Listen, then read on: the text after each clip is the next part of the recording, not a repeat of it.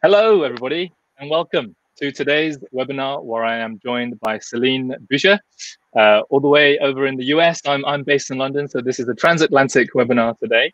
You are joining us to talk and listen to a conversation about grassroots entrepreneurship and how that can help to future-proof companies, drawing on lessons of Celine's from Zurich's next program, which we will hear all about in just a second. Now, before we get started, just to do the perfunctory hellos and the introductions and all of that, we're going to have a 30-minute discussion, first and foremost, followed probably by about 10 to 15 minutes of Q&A time before wrapping up. So this will roughly in total be a sort of 45-minute session. Now, who am I? My name is Jamie Qiu. I am the managing partner and founder of Studio Zao. And Studio Zao is a London headquartered, as I mentioned earlier, innovation and talent development studio. What we do is we help global organizations to empower and develop intrapreneurs, who we believe are the leaders of the future. And we work with a wide array of different organizations from public sector to private sector. And intrapreneurship is really the topic that got myself and Celine connected in the first place. So what I'm going to do is I'm just going to quickly hand it over to Celine to introduce who she is, her background within Zurich and the work she's been doing at Next. And then we'll get into about what Next is and the conversation. Yeah, thank you very much, Jamie. So hi, everyone. My name is Celine. As Jamie hinted to, I'm based in the US. I live in the suburbs of Chicago, and I work for Zurich Insurance. Within Zurich, my day job, I'm an HR program manager, so I oversee mid to large scale HR transformations. And then I also oversee with other colleagues a movement called Next, which is intrapreneurial, and I'll be happy to share more about today. Yeah, so happy to jump straight in. So this is our logo first. So you'll be seeing a bit of that in the coming slides. And let me start maybe first with some background around Zurich Insurance Company itself. So in case you're not familiar with Zurich, Zurich is headquartered in Switzerland, over 140 years old. We have about 55,000 employees worldwide. What you can see here on the left is our headquarters in the suburbs of Chicago, where I would usually work if I wasn't working from home. We are a multi-line insurance group. That means we don't just provide retail and life insurance, we also have commercial insurance, and we insure more than 90% of the Fortune 500 through that. We provide products and services in over 215 countries. Just as a comparison, the UN recognized that the world has 250 countries, so we're pretty close to being in all of them. And in 2019, we achieved a business operating profit of 5.3 billion. So that's just a little bit of like where this next movement navigates in. So kind of what's our playing field here. So what's next? I wanted to start first with our why. So why did we get all of this started? As you might have heard, the workforce is changing when it comes to generations. At the moment, on average, the millennials make up about 40% of the workforce, and in the coming 4 years, we expect that to shift to 75%. So that's across all industries. So this age group is really growing, and we also have Gen Z entering the workplace. So the oldest Gen Z are 24 years old, so they're starting to be in the workforce. And these employees have very different expectations, actually not just as employees towards a company, but also as a customer, and just seeing companies also as a like member of society overall. As we talked with employees within Zurich, we heard that people want to have more of a voice. You heard Zurich has 55,000 employees. It's easy maybe to feel unheard in that space. So there was a need to give people that voice, also to promote intergenerational dialogue. And then overall, I think just with all sustainability topics we're talking about nowadays, future-proofing is as important as ever. What you see on the bottom is how we translated that in a vision. So Next is shaping Zurich's legacy. We give a voice to our generation to future-proof Zurich globally. by listening and challenging the current state, and then hashtag no filter, which is just encouraging people to be open, to be honest, and to strive for a better future together.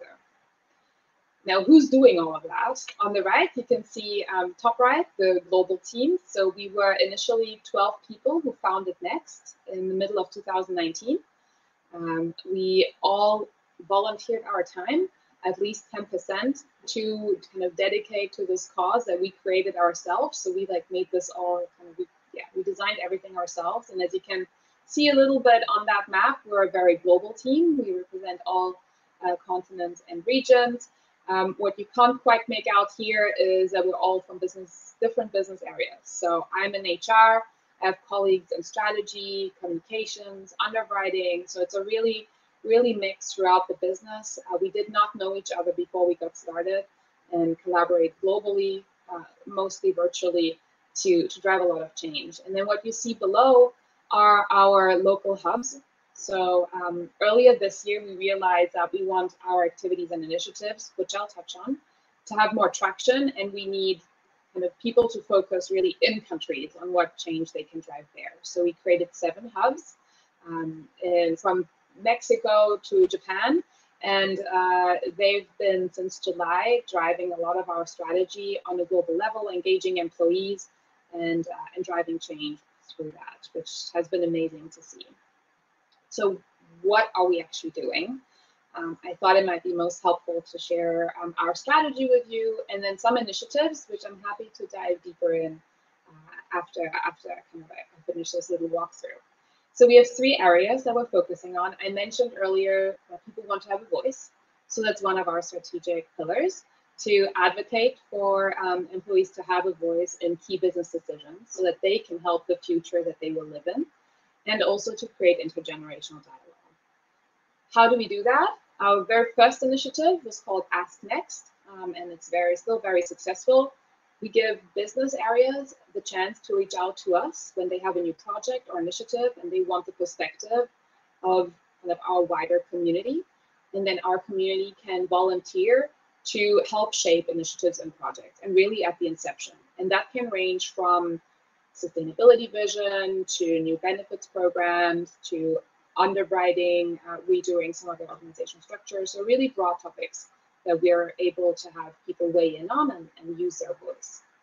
Another program is called Next Change. So that's a global intergenerational cross-mentoring scheme. So where we match up people across generations to mentor each other. It's not about technical skills, it's about building empathy and better understanding where everyone's coming from.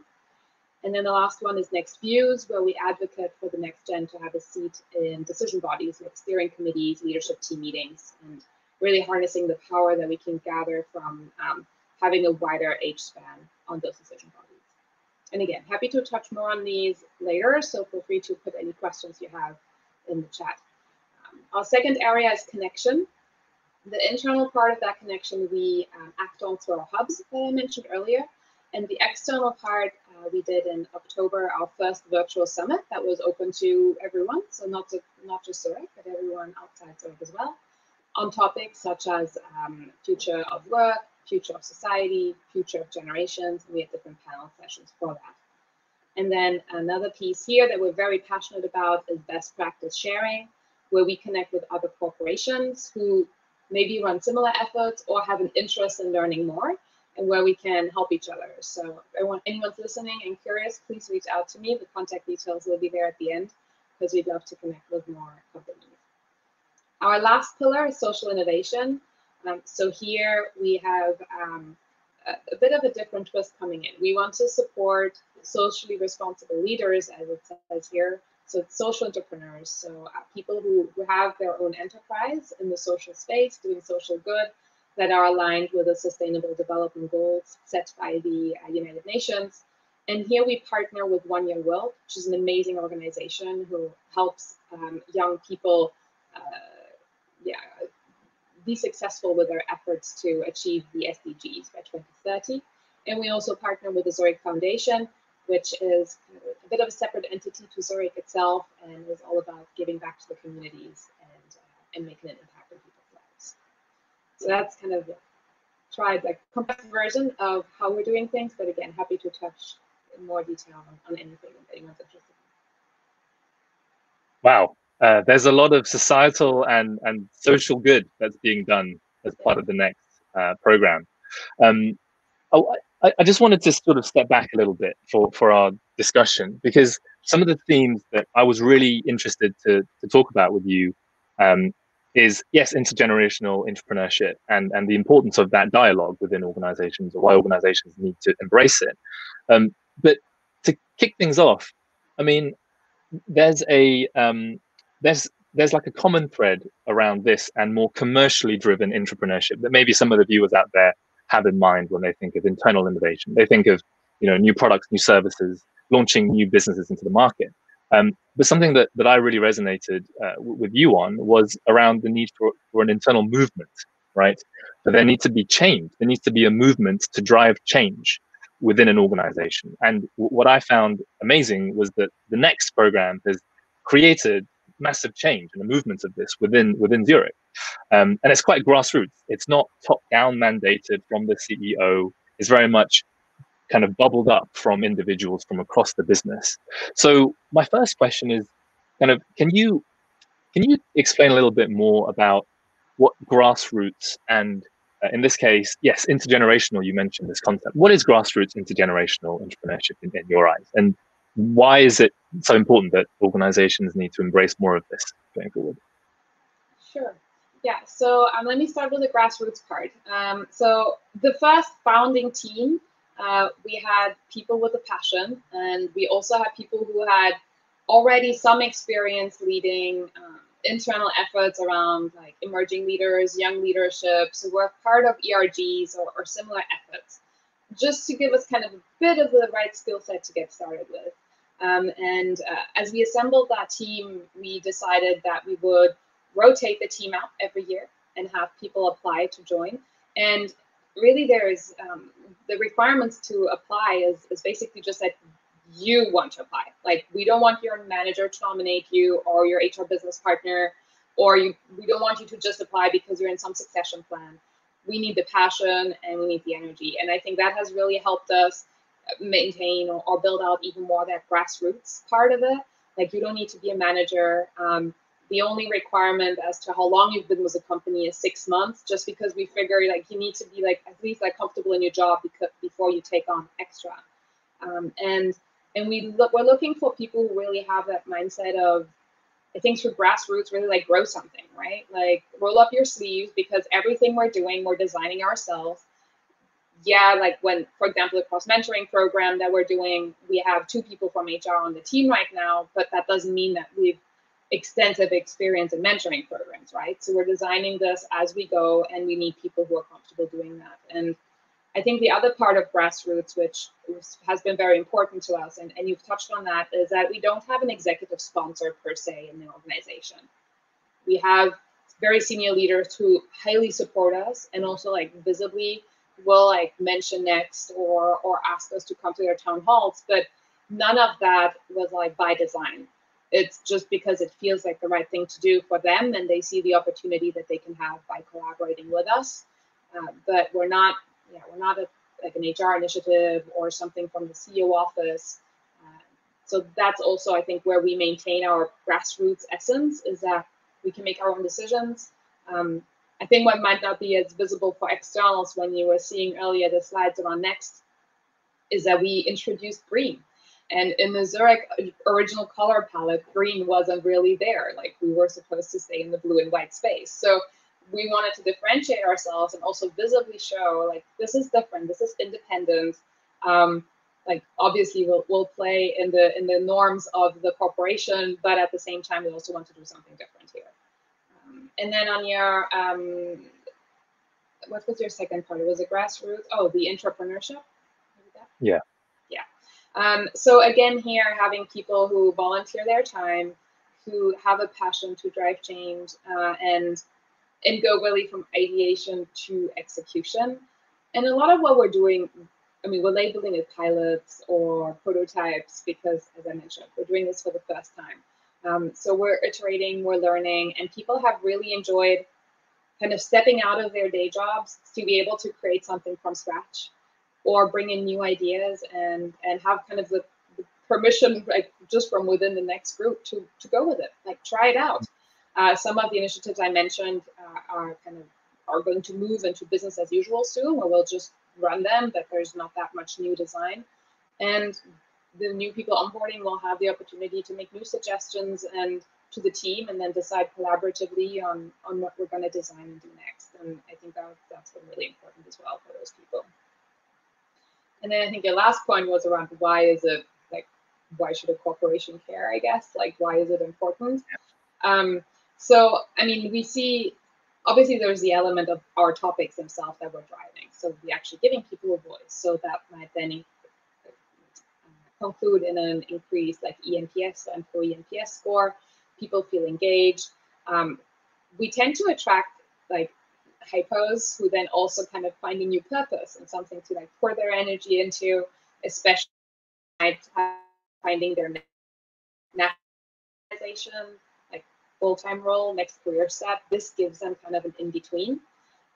We also upskill through this. I mean, we have a lot of speaking engagements that people otherwise might not have. We present to our exco and CEO and chairman of the board, so that's exposure that people might not usually have in their regular jobs. So through that, we're able to upskill. Also the global collaboration piece.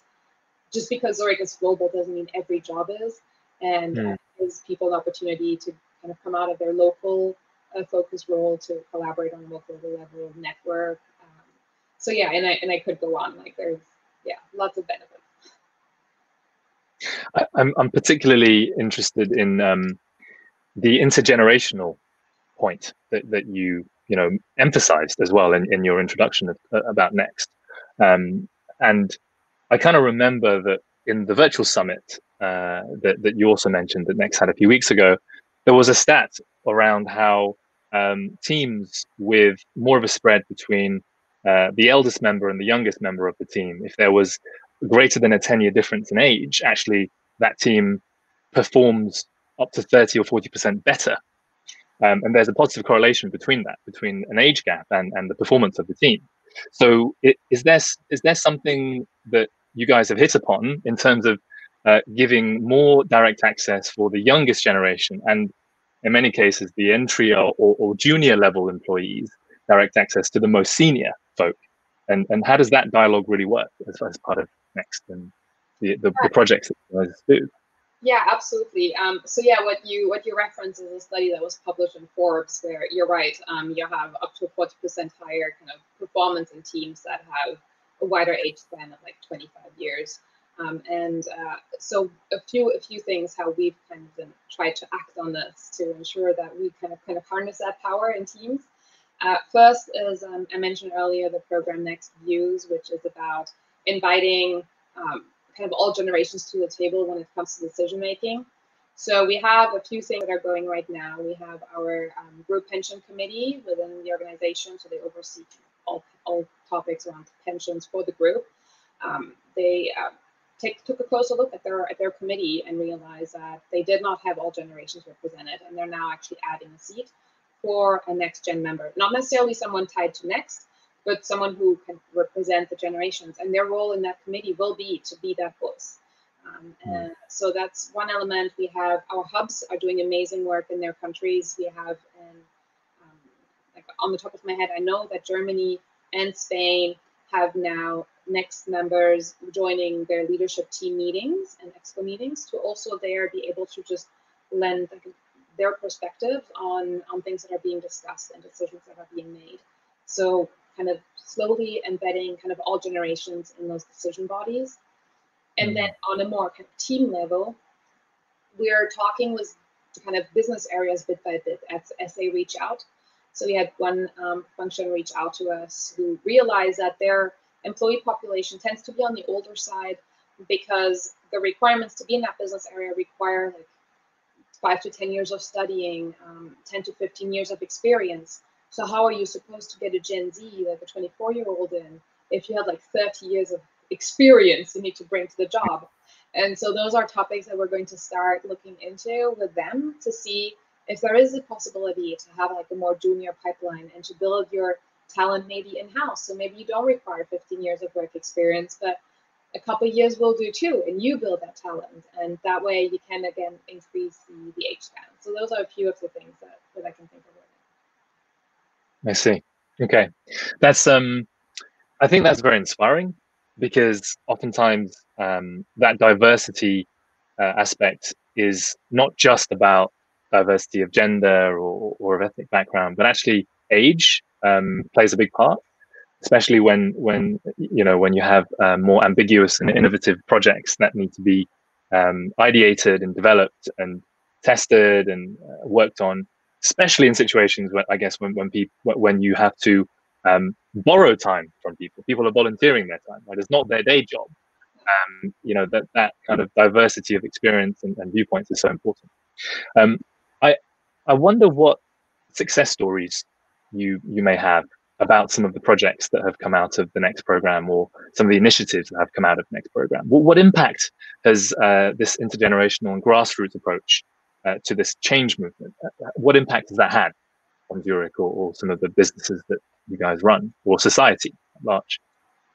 Yeah, actually on the latter one, so society-wise, I think we're very happy on how our social innovation area has worked out. So through One Young World and the Zurich Foundation, we're able to sponsor scholars. So that's social entrepreneurs all around the world, from Brazil to Nepal, who have social enterprises, from mental health through teaching kids soccer to helping women manage finances. And we take on scholars for a year. We help them by providing some trainings that we might be applicable to the corporate space as well as for them. So like how to pitch, how to negotiate. Those are all things that we can help them with. We give them access to LinkedIn Learning. And in addition, also the Zurich Foundation is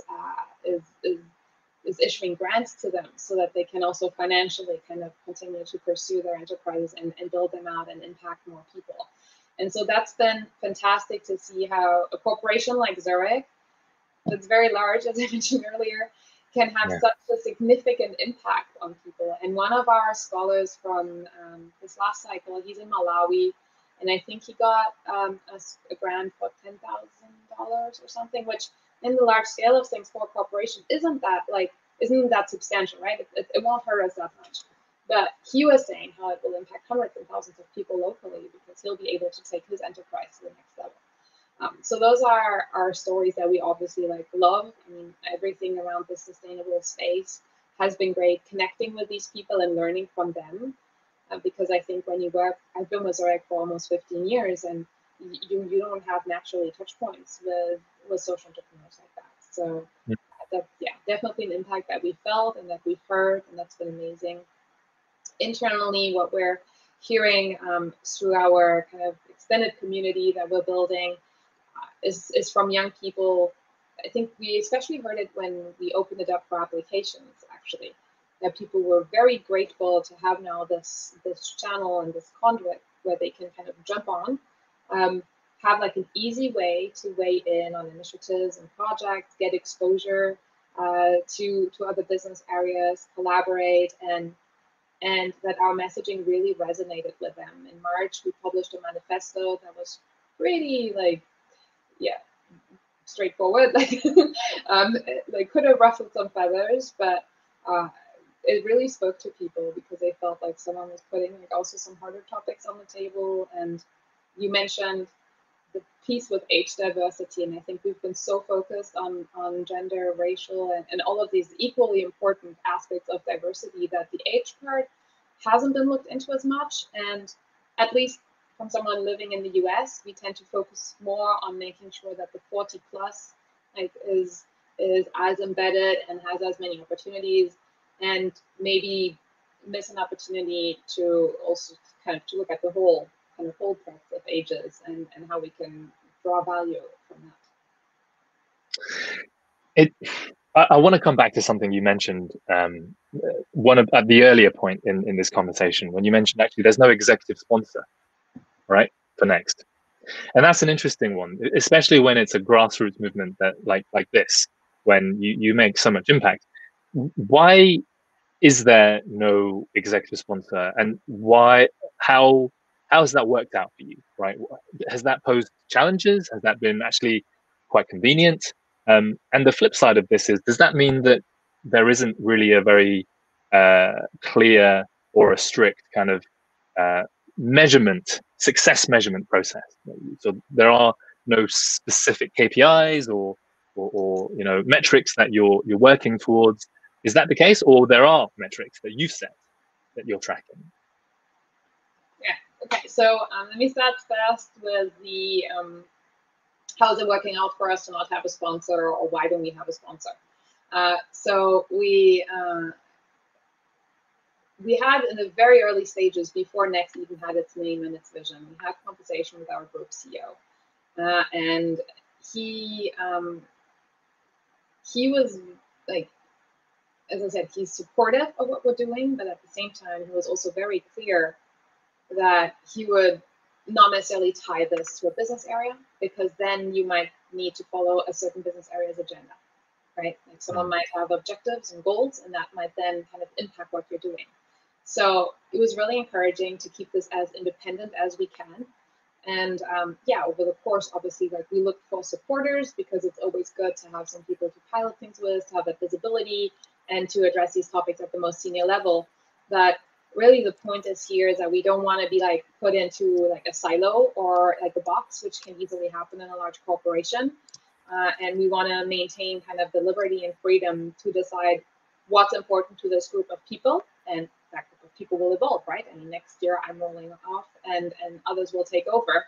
But the only way to maintain that kind of grassroots part and freedom to decide what's in our vision, what's in our strategy, and how do we act on it, is to not tie ourselves to an individual, a business area, or like the country.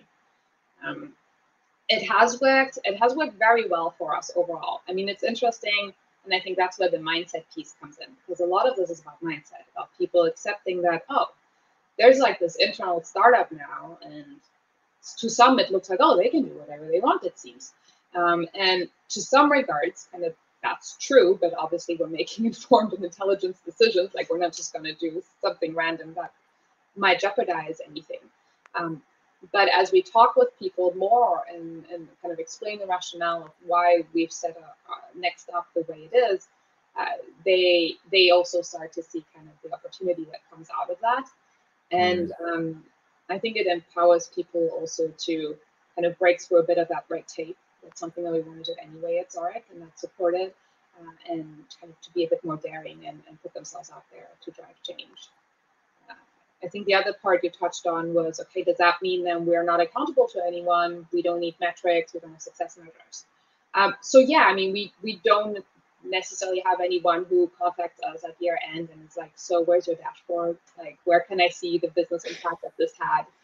At the same time, our budget is also like tiny. Like it's tiny. I mean, like, yeah, I think it's less than what I mentioned the scholar getting. So we navigate with very limited funds. So the business case, I guess, if we were to make one, would still work out really well, but more in qualitative terms than quantitative.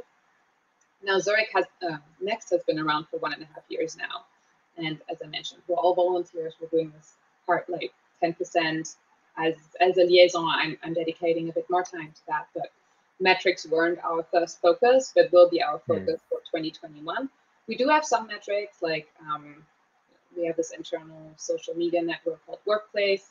So how many members do we have that there? How interactive, like how much interaction do we have? How many speaking engagements do we get?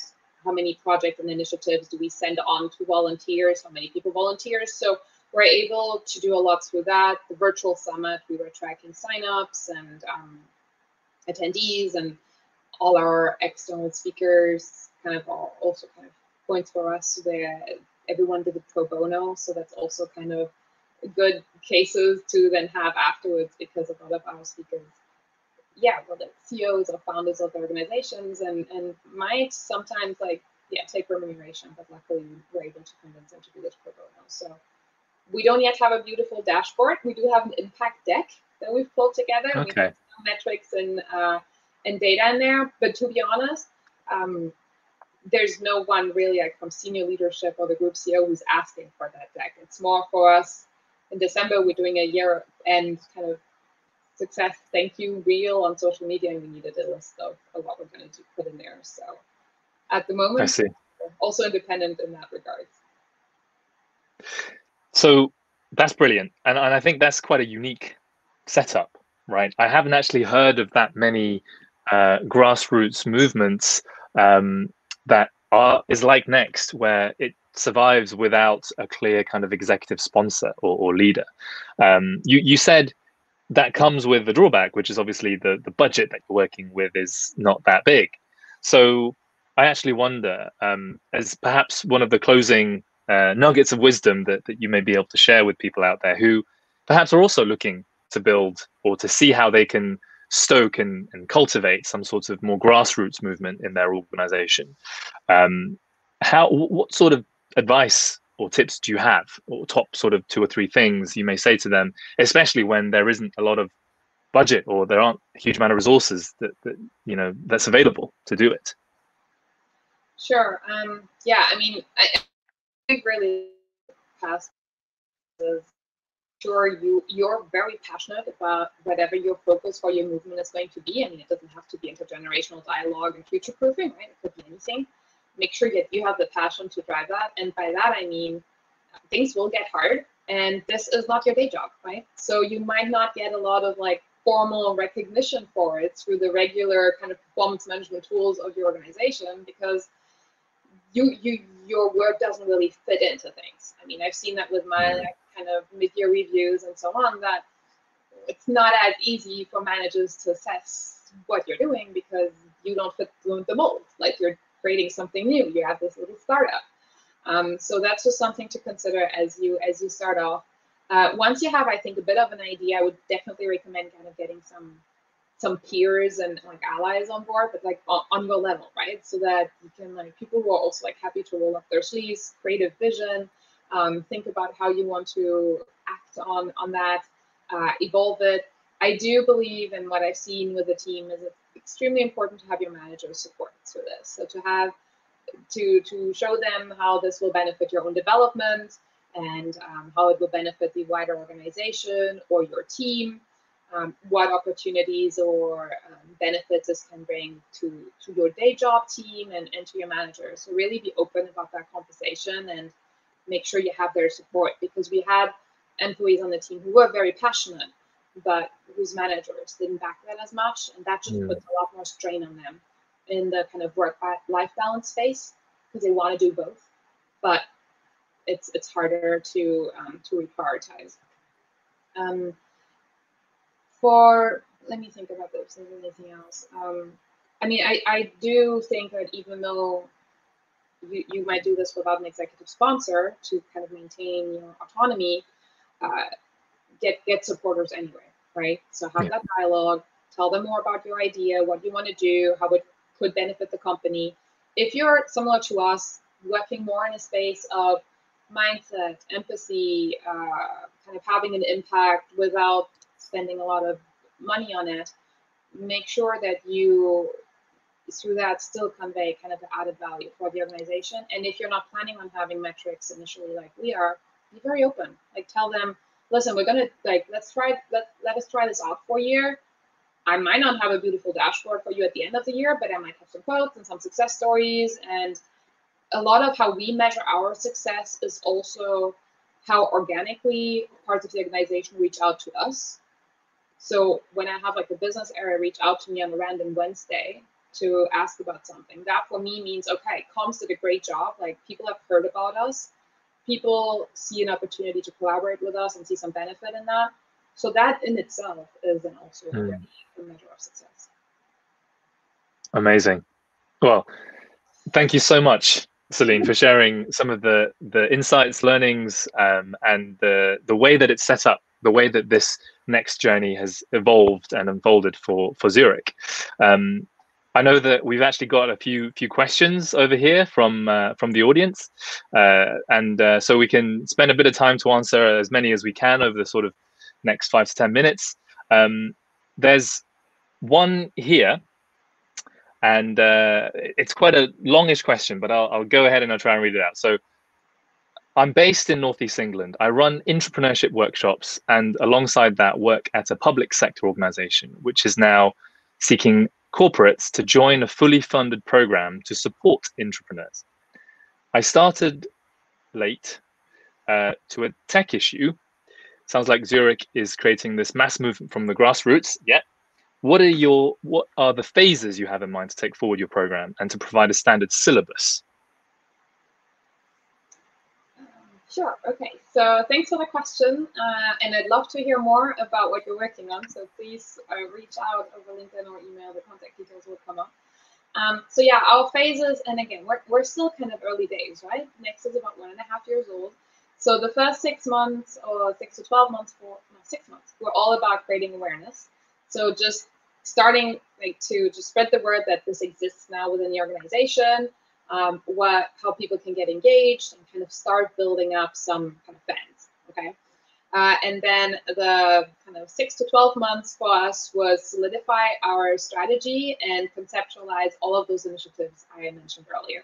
So the ones that weren't kind of this to implement, really work on that internally, while kind of outside, continuing to engage with the community and continue to grow it and move people more and more kind of from people who are just like watching and lurking to wanting to take action.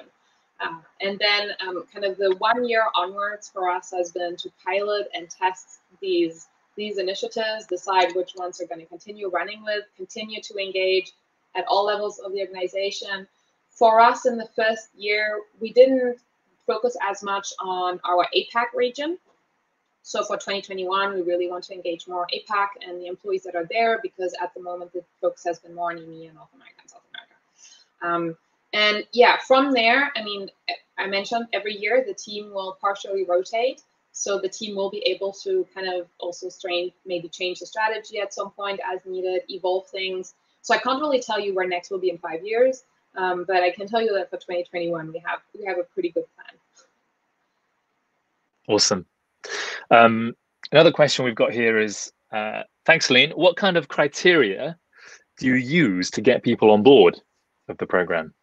Sure. Yeah, great question. So I did briefly mention that at least 6 months with Zurich. So that's just so that they're like established in their day job before we like pull them out for something extra. Generationally, there's no requirements. Anyone can apply. Currently, our team is Gen Z to Gen X. That's just based on kind of the applications that were the best fit. As I touched on the strategy earlier, we had those 3 areas, and behind those areas are teams. So people are assigned to social innovation or connection or Next Voice. So we have at the moment 2 people leading Next Voice. In connection, we have 3 people who are overseeing the hubs, so they're regional community builders. And we have 1 person overseeing more like the external connection with the summit and best practice sharing. And then social innovation, we have 1 individual as well. So for those roles, we do look into some skills that are relevant. So social innovation, we were looking for people who have a passion for sustainable development and maybe have done something like that before, but if not, that's fine. That's part of being in Next, that you can learn a lot of your skills. For external connection, we were looking for people who have an interest in event management and who are comfortable reaching out to another corporation and asking them to collaborate. So we do have some requirements around that. Beyond these, by the way, we also have 2 people working on communications and a colleague and myself as liaisons. We're overseeing kind of all the moving bits and parts and pieces. Just some high-level other requirements is we have a performance management system at Zurich overall. So we want people who are meeting their performance objectives or more, because someone who's underperforming in their day job, it's not that they might be fantastic at Next, but if they're already challenged kind of with their manager on their day job, then we don't want to add that extra burden to them to then have to prove why they would do this. So that's another aspect. And then we are trying to build always a diverse team. So in the last final selection of people, we do check that we have at least 1 from each region, better even 2. We are looking, it's not like ends up being completely female or completely male. So those are some other aspects that come in. Excellent. Great question. And I think we may just have time for one final question here, which is really interesting work. What would you say are the key challenges that you encountered when building the program? So if I can layer on maybe a bit of a time frame, you said earlier, Celine, that it's about a year and a half old now, next. So maybe in sort of the first 6 months or the first 6 to 12 months, what were some of the key challenges in starting this whole thing off? Sure. So when it comes to acceptance within the organization, we were all extremely positively surprised. So I wouldn't list any there.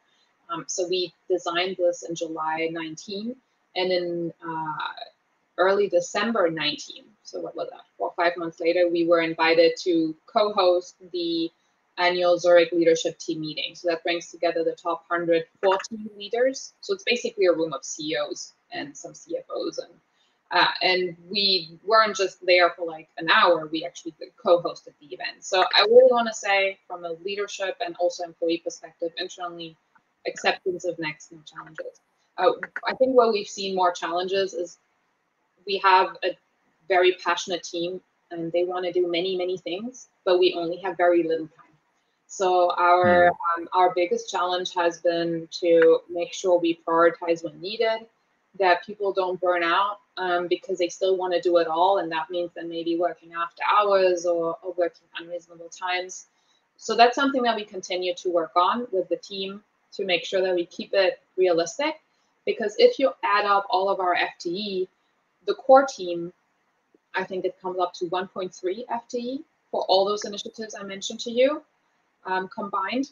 And I think if you add on the hubs, it's an extra 1.4 FTE. So it's, I guess, in total 2.7 FTE for all of this, but I didn't even touch on everything the hubs are doing. The hubs are doing podcasts, they're doing news, they're doing friends networks, so much extra work, and yeah, trying to fit that in. And then a very minor one is that we're a very global team, and it's just a challenge to get all the time zones like on to talk virtually. And initially, in the founding team, we had a colleague from Indonesia. So me in the US, another colleague in the US, a colleague in Mexico, and we had a 12-hour time. So it worked out. We managed to get the whole team, including me, on the call. This year, we added a colleague from Australia, which then added another like whole other dynamic. So yeah, it's a bit silly, but it's really tricky because we want to get all the people on calls like at least a few times a month to get also that team feeling, and we've never met in person with this newer team since July, so that's been a bit tricky as well, but we're learning and we're making the best of the wonderful tools that tech is providing us. Brilliant. Well, that's, I think, all we've got time for in terms of questions today. There were a few more questions we didn't get around to, but we're going to share some contact details at the end of this shortly. So you can always ping Celine to follow up on any questions if you'd like.